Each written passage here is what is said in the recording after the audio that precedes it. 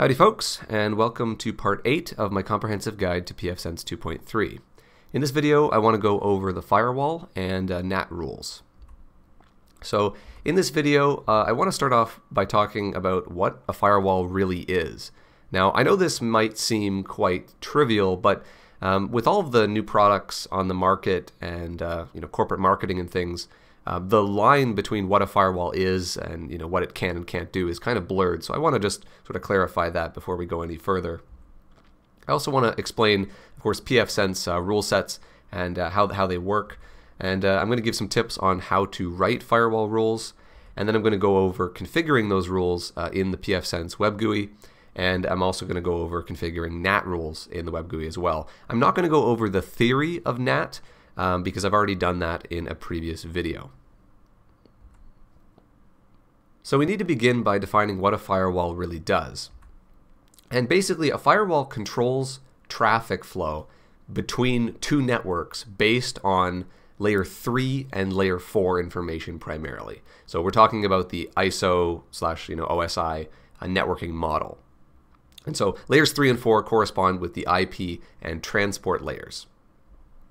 And these sort of, the control of traffic flow decisions are made by what are known as firewall rules. And these rules generally perform one of 3 primary actions on a particular traffic flow. The first one is known as pass, and this one is quite trivial. It allows traffic to pass from one network to the other unobstructed as normal. The second one is known as reject, and reject will drop all packets of that traffic flow, i.e. they're deleted, they're not allowed to proceed to their destination network. And depending on the protocol, whether it's TCP or UDP, somehow the sender of those packets is alerted that the connection could not be made, that the traffic flow was not successful. And the third action is known as block. And it's similar to reject in that the packets are dropped and they're not able to make their way to the destination network. However, they are dropped silently. There is no alert, there is no response to the sender to indicate that the connection was not successful.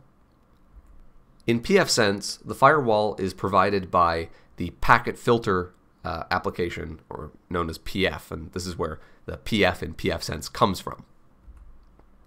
Now in pfSense, firewall rules can also do a couple of other things. They can mark traffic flows. So basically they can flag particular types of traffic for use by other packages or other firewall rules, which ultimately will then apply one of those 3 previous rules I've already gone over. For example, the traffic shaper uses marks a lot in order to identify what types of traffic to shape. So the firewall doesn't actually shape the traffic. It simply identifies the traffic, and then the traffic shaper, which is separate, will then use that information to alter traffic flows. You can also log traffic flows. So basically you can record when particular types of connections get made, and so you can use this for diagnostic purposes, among other things. And I'll also just mention that these types of actions, they don't alter the pass, block, reject type decisions, because ultimately one of those has to be made for every packet. Whether you log it or you flag it, it doesn't change the behavior of other rules which have one of those 3 primary actions associated with them. So the basic idea behind a firewall is that first, a packet that's part of a new connection arrives at a particular interface on the firewall, the box with the firewall on it. And the firewall rules are checked against that packet one at a time in a particular order. And once a rule is found that matches that particular packet, the action that is listed in that rule is taken on that packet, and rule matching at that point stops, and there's a little asterisk there. I'll get back to that in a moment. And in the event that you go through all of the rules, no rule matches, in that case, the packet is blocked by default. That is the default action that is taken if nothing matches. So you might be wondering what the difference between block and reject is. Of course, they're quite similar. So when would you want to use one over the other? And the simple rule of thumb is that if you don't know, use block. And the reason is because reject, like I sort of mentioned earlier, reject either sends a TCP reset in the event of a TCP connection, or if you're using UDP, it sends an ICMP port unreachable message back to the sender as soon as the connection attempt is made. And so this could be dangerous. It could alert an attacker that there's a firewall that's at a particular IP address, and it could encourage them to probe for vulnerabilities. For example, if you're on the internet, let's say you have a firewall which acts as a gateway for a network, so therefore it has a WAN interface and a LAN interface. On the WAN interface, if you set up reject instead of block, if some attacker is scanning for some vulnerability on some port and they come across your IP address, they send a connection attempt, and even if you don't have that service, they're going to get a response immediately back from your firewall saying, you can't do that. And so now the attacker knows that there is something that is responding at that IP address. And so the attacker may now want to scan all the ports, maybe, because it knows it's going to get an immediate response for anything that is closed. Whereas if you used block, eventually the attacker would just send a packet and they'd never get a response. And so they don't know if there is something there that's just not responding, or if there's nothing at that IP address at all. And so there's a lot less incentive to attack something. Again, it's not real security, but it helps. And so, of course, the general rule of thumb, of course, is to never ever use reject on an internet public-facing interface like a WAN. Now, reject will result in a faster failure for applications which try to make connections, because instead of having to wait and time out like they would if you used block, they will immediately, within one round trip time over the network, they will get a TCP reset or a port unreachable message, and therefore the application knows that the connection was refused. So it could be sort of nicer. You may get better error messages and things like that if you use reject. So generally, reject, in my opinion, it can be useful across like private subnet boundaries. So if you have maybe a more secure subnet in your organization, it's not secret, but it has more restrictions applied upon it. If you have some piece of software that accidentally tries to talk through a firewall, it may be beneficial to use reject in a situation like that, because you'll get better error messages. It'll make more sense. So now I want to go over the rule sets that you'll find in pfSense. So first of all, every interface on your pfSense box has a separate rule set which is applicable for incoming traffic. So traffic that comes into the pfSense box from that interface. So, for example, the WAN will have one, your LAN will have them, any optional interfaces, wireless interfaces, all of those will have a separate rule set for traffic that enters the box from those interfaces. Every VPN will have a rule set for incoming traffic. So, for example, things like OpenVPN, IPsec, they have their virtual interfaces, and therefore they will have their own rule sets. Every interface group that you've defined has its own rule set as well. There are also what are known as floating rules, and of course the NAT port forwarding rules also make up their own set as well. And there is also sort of every service that runs on the box can insert its own set of firewall rules. So if you have packages that you've installed, they of course can insert their own rules, and these are automatically inserted. They're not usually user configurable, but of course they do exist as well. And so ordering is very important, and so these rules are evaluated in the following order. First of all, you have your NAT rules. So they are evaluated first. They are attempted to be matched first on new incoming traffic. Following that are the service rules, the automatically added service rules. Next, after that, we have the floating rule set. Then we have both the interface group rules and the VPN rules. They actually have the same precedence, because technically the VPN rules are interface groups. And then last but not least, we have the interface rules. Now, of course, I've talked about floating rules. What are floating rules?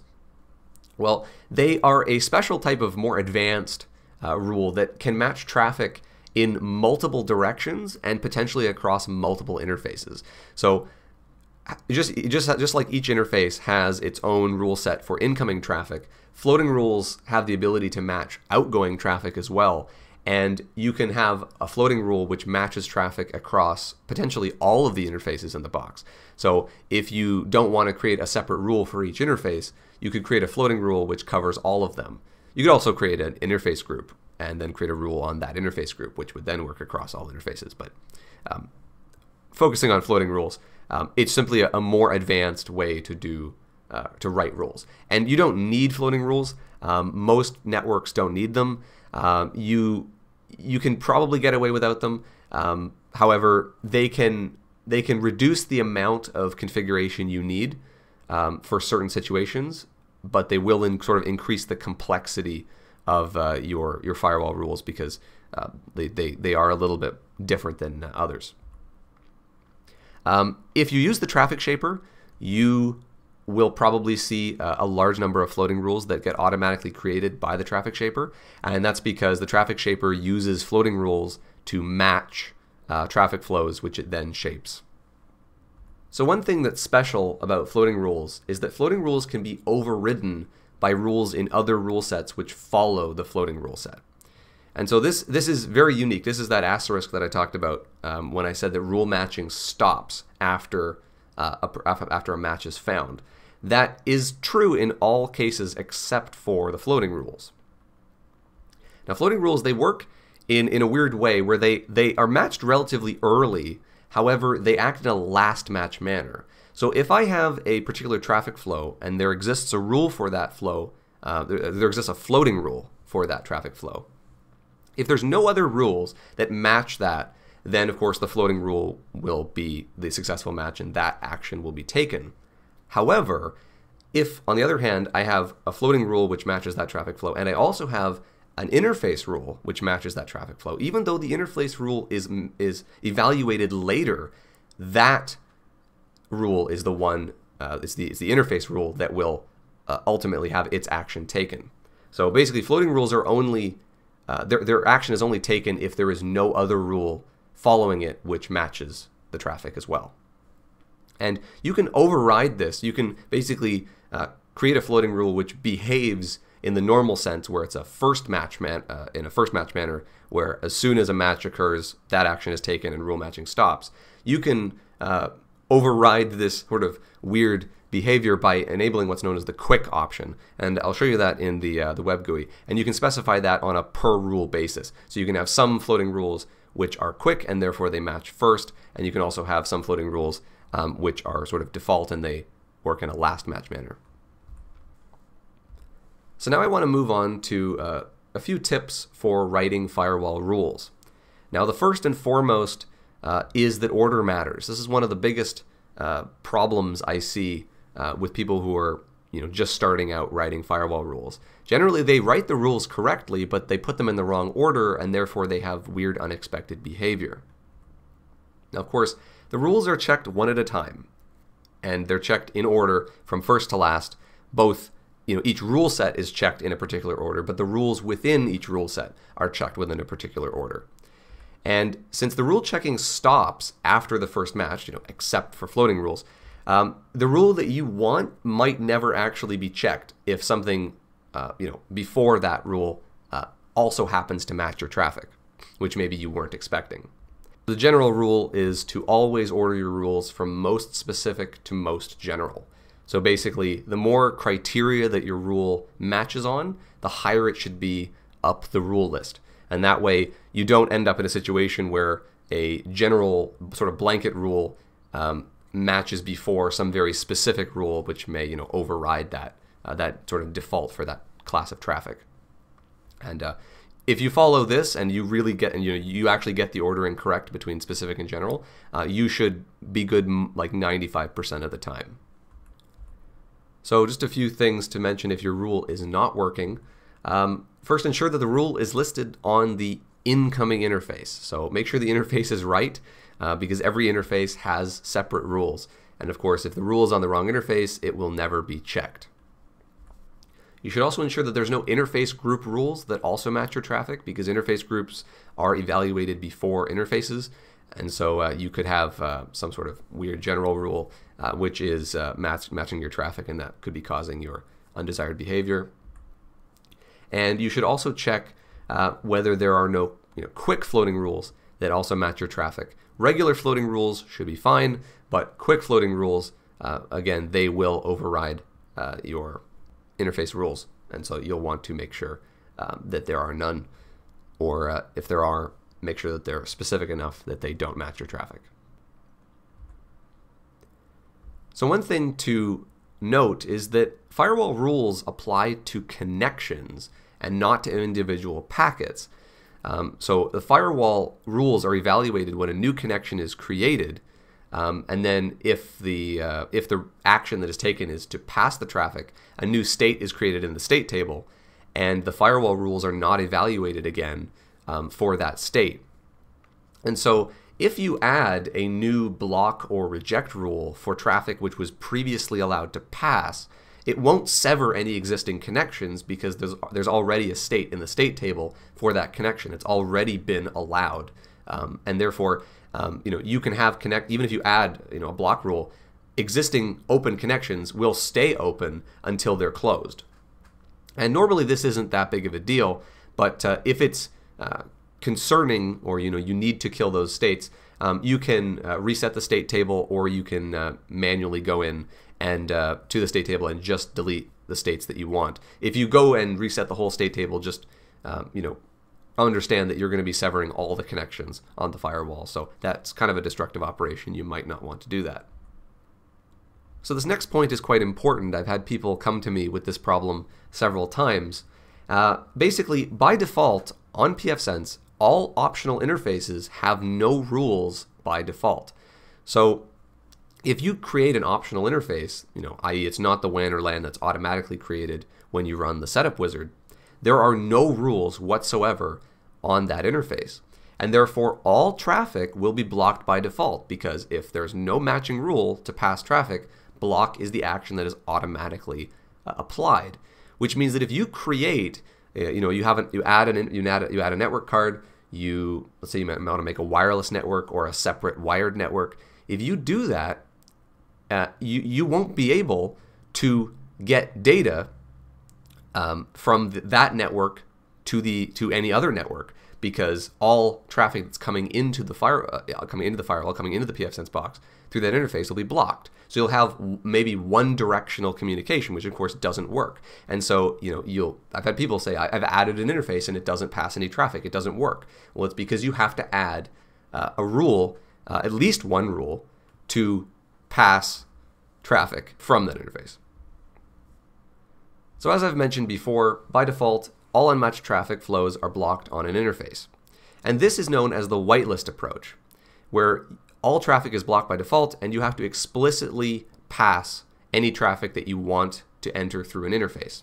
And this is very useful for things like WAN interfaces, because of course, you don't want just anything from the internet getting into your network. You want to be able to explicitly allow only a few select types of connections into your network, and everything else should be blocked. Now you can invert this behavior by adding what's sort of known as an allow to all rule at the end of your interface rule set. And so basically, if no rule matches your traffic, it will be allowed by default. And this is of course known as the blacklist approach, where basically you have to explicitly block or reject traffic with your firewall rules. Everything else is allowed. And this is useful for LAN interfaces because generally speaking, there's going to be a large number of applications on your network that are going to want to make different types of connections out into the, let's say the internet, for example. And you're not going to be able to really know all of those applications and all of those types of connections. And so therefore, it makes more sense to simply block things you don't want and assume everything else is okay. Now, it is possible. It is possible for you to blacklist on a WAN and whitelist on a LAN. There's nothing that's going to stop you from doing that. However, it's going to be very hard if you choose to use a whitelist approach on LAN interfaces, because you're going to have to be able to profile every single piece of software you have to make sure that it will operate correctly. The advantage to doing that, of course, would be that if you have some sort of worm or malware that gets into your network, it may not be able to communicate data out of your network because you've blocked everything by default. And I don't recommend using the blacklist approach on a WAN interface. That's kind of stupid. So now I want to move on to the web interface, and I'll go over the details of firewall rules in the interface itself. So this is my virtualized pfSense system, which I've used for this video series in the past. I've simply updated it to the current release, which is 2.3.4 at the time of recording. Now, of course, this VM, its WAN is connected to my actual LAN, which of course has another pfSense router to the internet. So this is a double NATed environment. I've had a couple people ask me some questions about why the WAN interface is, of course, on a private network, and that's because this does not actually talk directly to the internet. It's just a demo box for doing these videos. And as a result, it's got very minimal configuration in it. It's just what's needed to be able to show you what's going on. Of course, I wouldn't be using this kind of a CPU in a regular router. So before I talk about the firewall rules, I want to go over a few other things which you'll find associated with the firewall, which are useful to know beforehand. The first thing is aliases. Now, oftentimes you're going to find yourself writing a number of firewall rules which use the same IP address or port in multiple places. And there's nothing wrong with doing this. However, if that IP address were to change, you would have to manually go through every single rule that uses that IP address and change it. And of course, that can be quite labor intensive. So instead, a really good idea is to create an alias, basically where you enter in the IP address and then you give it a name, and this can be any string. And of course, I recommend always putting a description whenever you can. And therefore, when you're asked for an IP address, when you're writing a firewall rule, simply enter the name instead of the IP address. And then you can basically, if you want to ever update that IP address, you just have to change, you just have to edit the alias, change the address once, and then all of the rules that reference that alias will automatically be updated. So it can make things substantially faster to update. Now, you can do this for IPs, and you can do this as well for ports, and you can also do it for networks as well. They all work in a similar fashion. You'll also notice that there are these URL options here. Now, the URL options for IPs and ports, basically the way this works is you give an IP address, and when you hit save, pfSense will download basically a plain text file. It's expecting a plain text list at that address of a bunch of IP addresses or ports. And it will then create a bunch of aliases based off of that list. And this is a one-time event, and you can add as many URLs to fetch these lists from as many places as you want. And the URL table works basically in the same way. It looks for a plain text file in a similar fashion. However, you can specify an update frequency. So you could have it, for example, automatically once every week.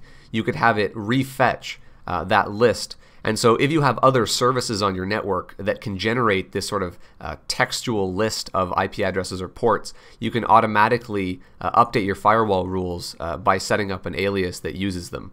Of course, this is really only useful on larger networks, but the feature exists. Another thing to mention are schedules. And schedules are sort of exactly like as they sound. You can specify a time range or date range, and you can then associate this schedule with one or more firewall rules.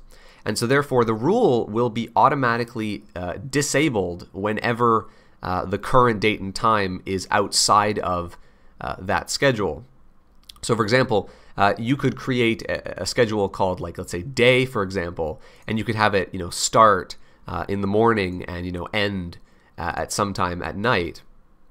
And then you could have another schedule called night, which is maybe the opposite of that, just looking at the time alone. And therefore, you could have some firewall rules which you would attribute with the day schedule, and some you attribute with the night schedule, or some you attribute with weekends and things like that. And therefore, certain rules can be automatically enabled and disabled at different time periods.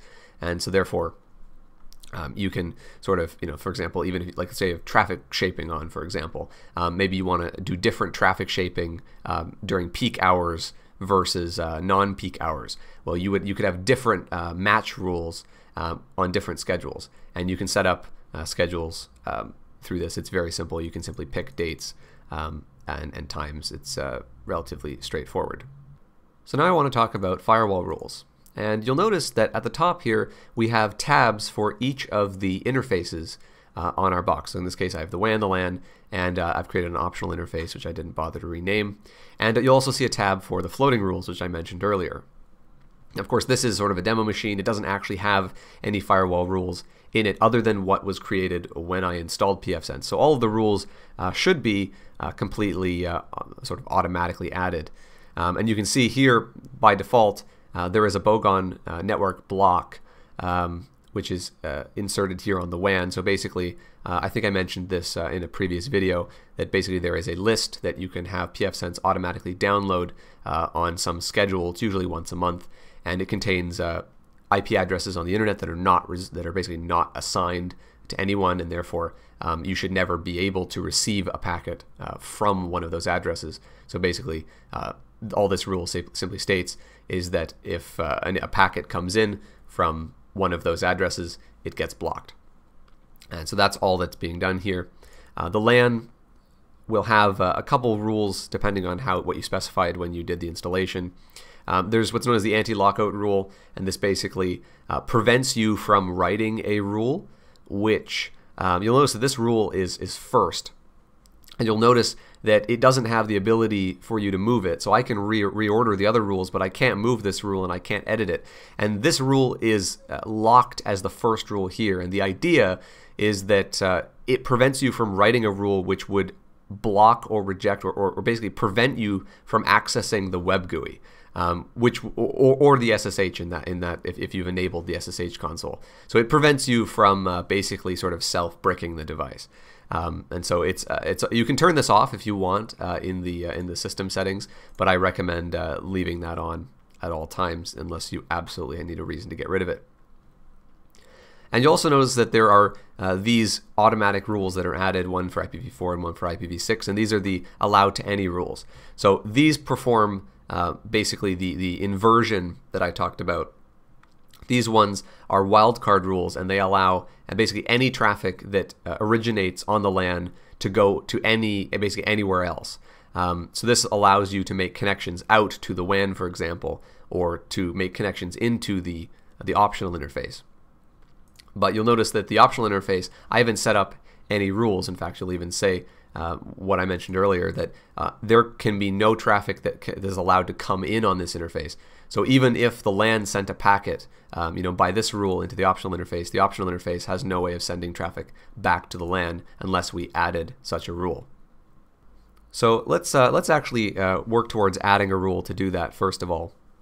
So of course we can add rules based basically at the beginning or at the end. In this case, it doesn't really matter which one we choose. And so of course the action is exactly as I mentioned earlier. You have your three options: pass, block, or reject. So we're creating an allow to all rule. So we're going to want to pass traffic. You can selectively enable or disable rules. So of course you can disable it without deleting it in case you want to enable it later. Of course, the interface that the traffic is coming in on, of course, is our optional interface. I'm just going to deal with IPv4. Like I said, this entire series I'm not talking about IPv6, so I'm just going to leave that. And so if it's going to be a sort of allow all, we're going to want to match any protocol, and that gets rid of a decent number of options.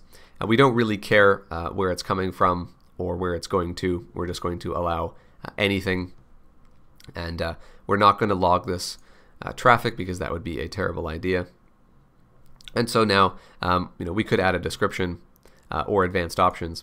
But if I don't do anything and I just leave it the way it is, you'll now notice that basically any traffic that arrives on this interface destined anywhere is allowed to pass.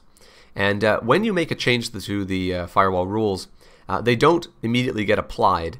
They only get applied after you reload the configuration of the firewall. And so this way you have the ability to add multiple rules before any of them take effect. So you can make several changes and then ensure that they're right. Review your changes before you make them go live. So now that I have this rule here, I should be able to basically pass anything in between these two networks, as well as this network to the WAN as well. So now that we've inserted this apply to all for this interface, I want to go in and show you adding a rule for a little bit more of a general case. Now you'll notice that I always want to now add rules to the top of the list because, of course, I want them to precede this rule. Now, of course, action is relatively straightforward. This is all very straightforward. Protocol, realistically speaking, you're going to want to know, I mean, this goes for pretty much anything on this page. You're going to want to know what kind of traffic you're matching before you even get to this page. You should know the protocol, the ports. You should know this because it's not a game of whack-a-mole. I mean, you need to know what traffic you're matching, and it's going to be basically, writing a rule is done on a case-by-case basis. So I can't help you identify the traffic that you're going to be matching, and so I highly recommend you definitely know the answers to these questions before you get to this stage, because otherwise, guess and check is not a very effective way of writing firewall rules. Your protocol is probably going to be either TCP or UDP, but I don't recommend just selecting this or selecting any. I don't recommend doing that. I recommend knowing what it is and being as specific as you can be on the protocol. Generally speaking, that's another tip. Try and be as specific as you can on your firewall rules, so that way you have less chance of that rule matching other traffic that it's not supposed to match in the future. It just helps you with troubleshooting stuff. And then you have basically your matches on source and destination. You'll notice that the destination has the port range specified here, whereas in the source it's actually considered an advanced option. And the reason is because for most connections, the source port is an ephemeral port. It's basically just some random port value, and therefore matching on it is quite difficult. In fact, in most cases it's impossible or it's not helpful. But you may have some weird situation where you want to match it, so it is, of course, provided. And basically for the source and destination, of course, this is where it comes from and where it's going to. You can basically match based on either a single host or alias. So that's basically an alias would be something that we entered earlier, or an IP address, just a single address. It could also be any of the subnetworks for the that basically are available from the firewall. So in this case, we have our 3 interfaces, and so therefore we could basically specify those. There's just placeholders here, and these sort of LAN net, WAN net, these all are just like aliases, so they don't actually add an address here. So if we were to change, the network for our LAN or WAN or whatever, all of the rules that are specified for that will carry over after the change.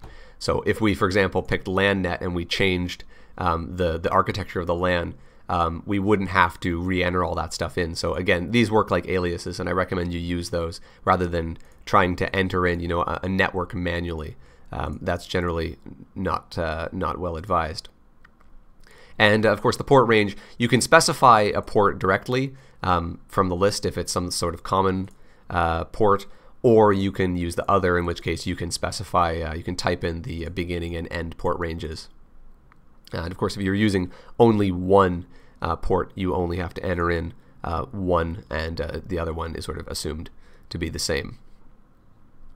You can log packets, like I've mentioned earlier. You can log them, and I don't recommend logging everything. Realistically speaking, I would only use that if you're trying to maybe block something in particular and you want to know when it's been blocked, or if you're trying to do some debugging. But I recommend not logging a large number of packets. It's not a great idea to leave that option on for very long.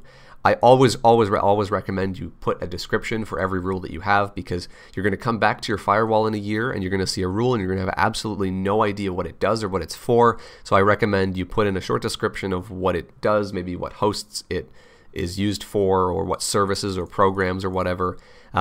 Things like the date when the rule is added is automatically stored. pfSense automatically keeps that, so you'll at least know when you created it.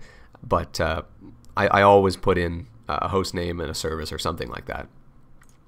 Advanced options are generally not needed, but I'll go over some of them here.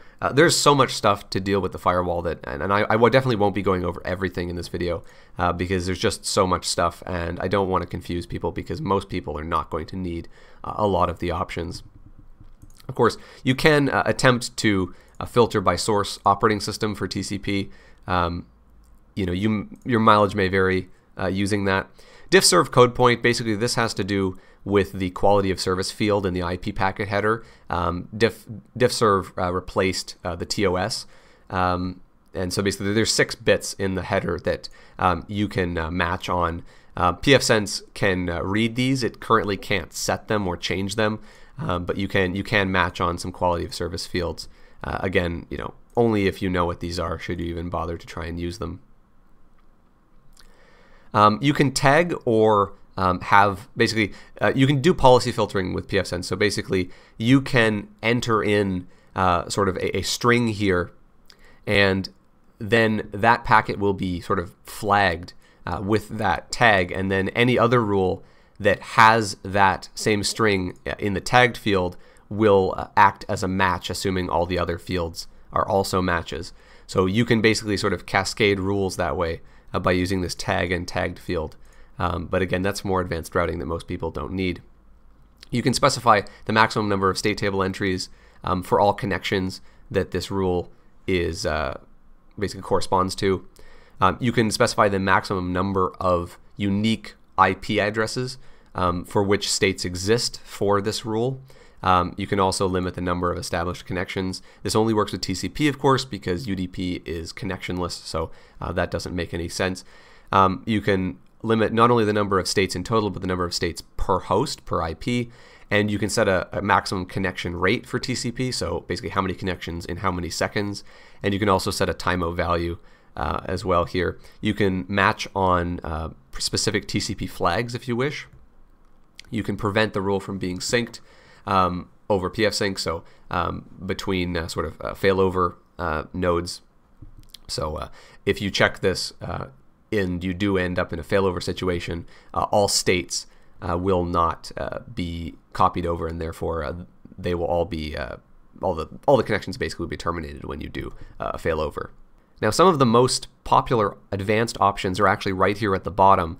This is the schedule, which allows you to, if you had created a schedule in the schedules tab here, you would be able to select that schedule from the drop down here, and therefore that rule would only be enabled on that particular schedule. For gateway, if you have a multi-WAN situation, you can specify which gateway the traffic comes in on for it to match this rule. If you only have one WAN, then there's no point in changing this option. And if you have traffic shaping enabled, this last option here, ACQ and queue, is quite useful. So you can specify which queue and which acknowledgement queue this traffic corresponds to. Again, in this case, there's no traffic shaping, but if you do traffic shaping, you will see all of your queues appear here, as well as limiters and other things. So moving on to floating rules, you'll notice that if I just try to add a floating rule here, you'll notice that the interface is similar, but it does have a few additional options. First of all, there's this quick option, which I mentioned earlier, and this is what allows you to basically make the floating rule act like a regular rule instead of on a last match basis. You'll also notice that there's the ability to select one or more than one interface for the rule to match on. You can also check. You can also change the direction of the match. So whereas all other rules are an in match, you can select an out match or a bidirectional match as well. All of the other options are basically exactly the same. And lastly, there is one more action available for floating rules, and that is match. And match doesn't affect the flow of the traffic, but it does, of course, allow you to add other sort of advanced parameters like queues, for example, which is, of course, used by the traffic shaper and potentially other packages. Now, at least in my personal experience, I think when most people go into a firewall to do configuration, they want to do configuration of NAT rules, not of firewall rules directly. That's where most of the configuration happens. And if we go into NAT, you'll notice the first tab is port forward, and I believe that's a term that I think most people have heard before in other consumer equipment.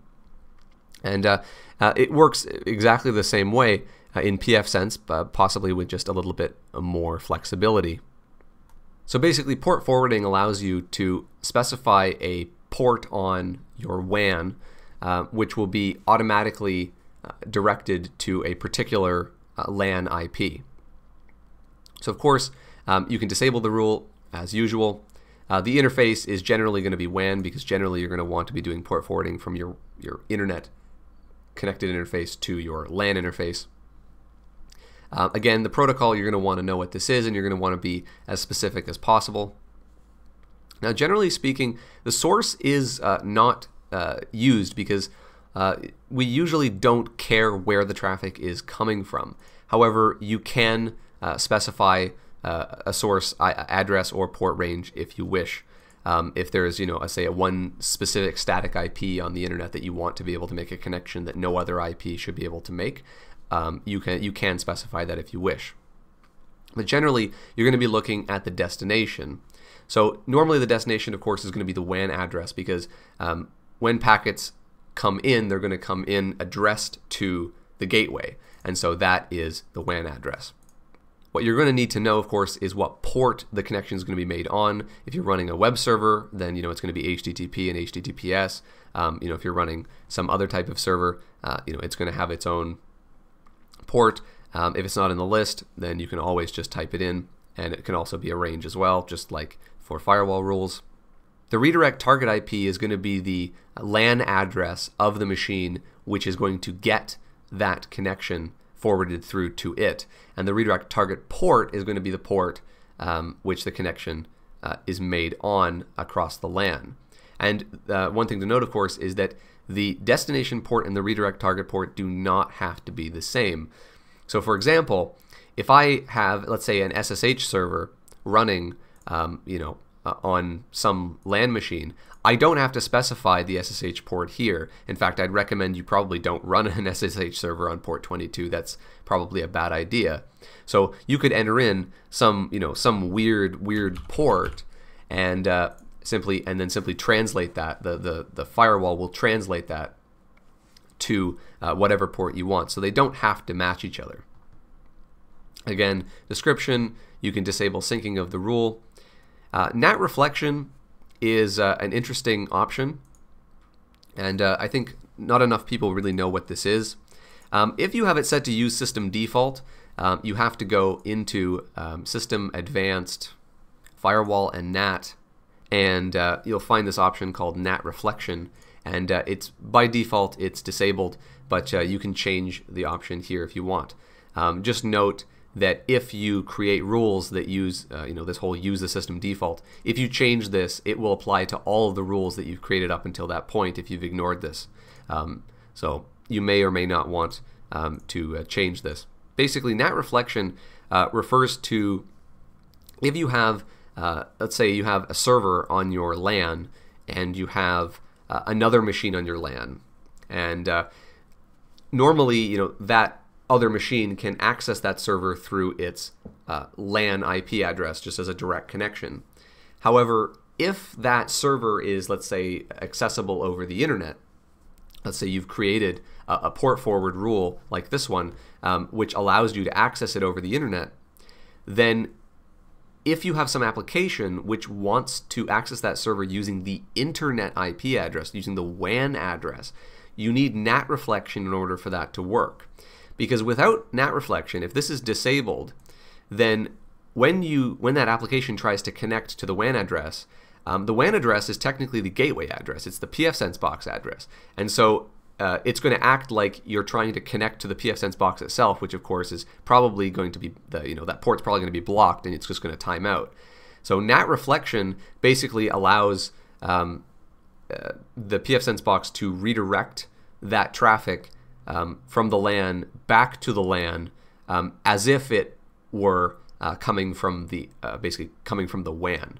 And you can do this in one of two different methods, and they're described in the advanced settings for which one you would want.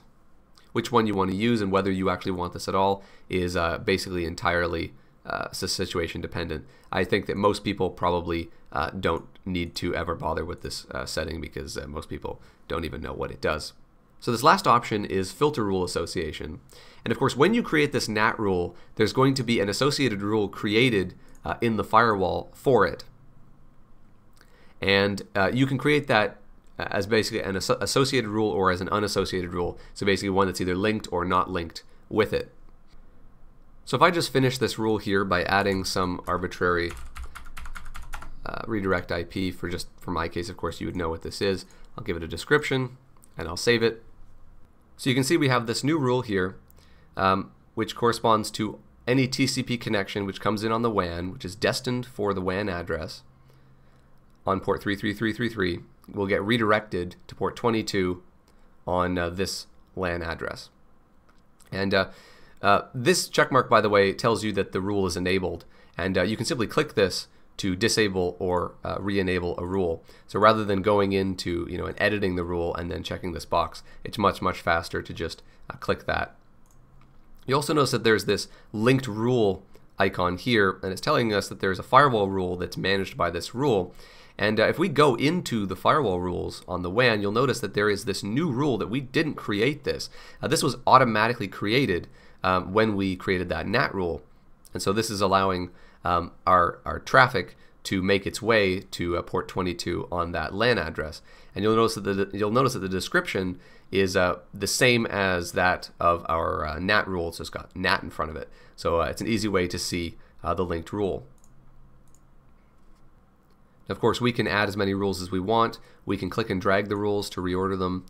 We can edit them, and we can also create new rules based on existing rules. So if I click that, it'll simply basically duplicate the rule, and then I can just, if I just need to change one little thing, it's a lot easier than making a new rule and then filling all the blanks in. I can just sort of copy paste and modify by doing that. Of course, we can also delete rules, and you can add separators, which are just basically lines which give you basically a description, and you can sort of classify, you can group your rules and give them colors and things like that to help you organize this, what ultimately will be a massive list of seemingly unrelated rules.